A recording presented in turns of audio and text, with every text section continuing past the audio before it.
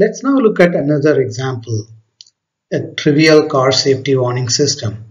The requirements are very simple here. Actually, there are two requirements. First is, if the safety belt is not worn when the car is moving, then an alarm should sound.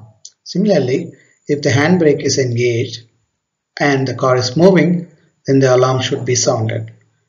This can be seen as a simple set of rules, and one can implement them using a combinatorial logic. A naive and direct code for implementing would code the rules as a set of conditional statements using if-then-else structure, one for each requirement. Obviously, that's quite unusual and no programmer would do that. A better approach would be to do a k-map reduction, but k-map reduction is possible only for binary values. In reality, the parameter values may not be binary. Yet another approach is to look for patterns in the input-output relation. We immediately see that when the car is not moving, the alarm will not be triggered irrespective of the input values. If it is indeed moving, then we can see that the alarm is triggered as logical OR of the seat belt not being worn and the handbrake is being locked. So a simpler code would be like shown here.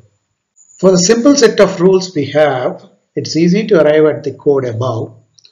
Most implementations start this way, but then as the requirements grow, the above starts degrading.